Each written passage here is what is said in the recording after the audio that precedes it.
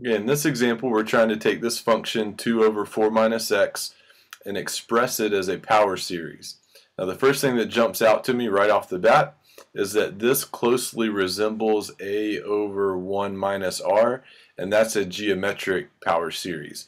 So what I'm going to try to do is fashion this guy into this format, but there's one thing I have to consider as well as I'm converting this into a over 1 minus r.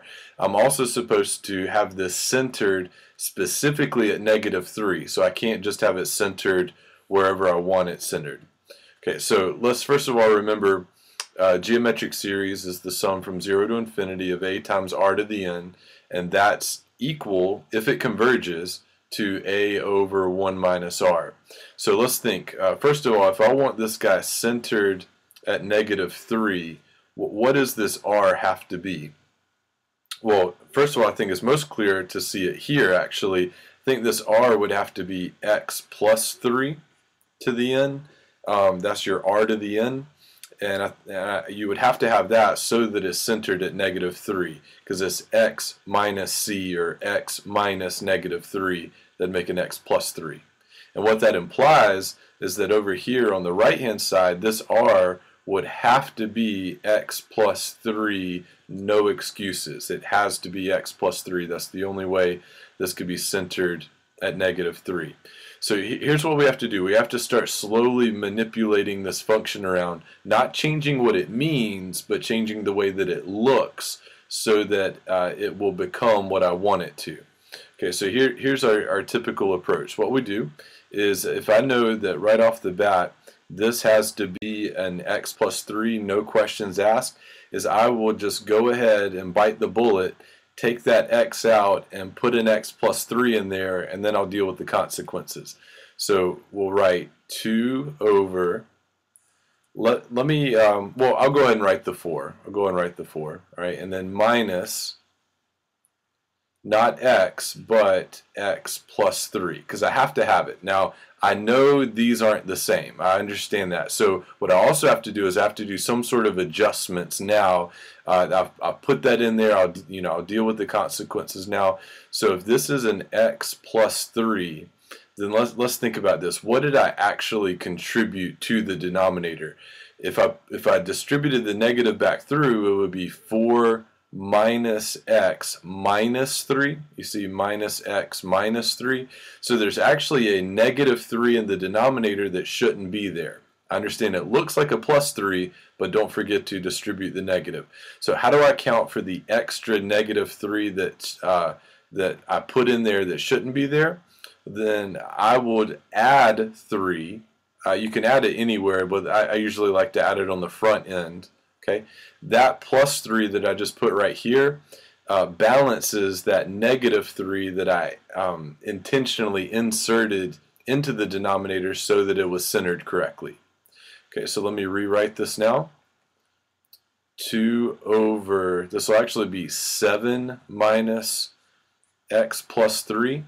This is the same actually as the original function. Okay, if you don't believe me, then you could always just distribute this negative. We can do it real quickly in our head. 7 minus x minus 3. 7 minus x minus 3. That's 4 minus x, right? So I've manipulated this so that it's centered correctly. All right, good for us. That's great. But now, unfortunately, we just created a new problem, or at least didn't fix another problem.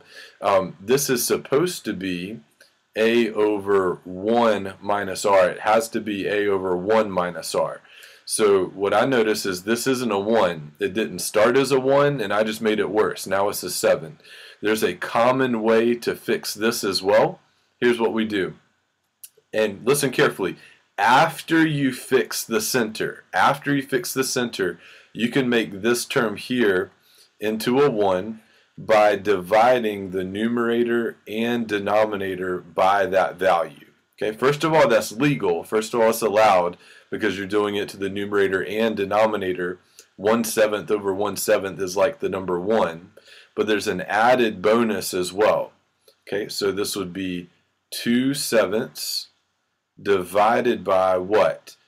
1/7 times 7 would make 1. Alright, there's our 1. Alright, very good. 1 minus x plus 3 over 7. And we'll put that in parentheses. Now I know that might worry some of you that, having this x plus 3 over 7, maybe that would throw off where it's centered and all that good stuff. It actually doesn't mess anything up, and I'll convince you of that in just a minute. Okay, so I think this is in the appropriate form. It's a over 1 minus r. I think we're ready to back trace this now and write it as a power series. So let's do that. So I'll bring this guy up here. So if you're not getting lost in all my lines and everything here, I'll take this line out. Okay, we don't really need that. Okay, so continuing with this line up here up at the top, this would be the same as the sum from n equals 0 to infinity of a times r to the n. So we'd have 2/7 times x plus 3 over 7 to the n. So I've completed my task. I've written this function as a power series, but not just any power series. This guy is specifically centered at -3. Now I do have to convince you of that because I still haven't answered the question for you. If you thought that this 7 divided by 7 messed up our center, I would argue that it doesn't. Here's how I know that. If you remember some videos back, I explained how to find the center of a power series, and what I said was take any expression that contains the x in parentheses and set that equal to 0. And so if we took x plus 3 over 7 and set it equal to 0, and then solve for x, so we'd multiply both sides by 7, so x plus 3 equals 0, and so x still is -3. We still see it's still centered at -3. We haven't affected the center by simply dividing by a constant. So I'll get rid of that stuff here. So anyway, yeah, we're done. We've done it. So anyway, hope that helps you better understand how to take a function that looks like a geometric series and backtrace it, maybe adjust the center and adjust some other factors and write the function as a geometric series.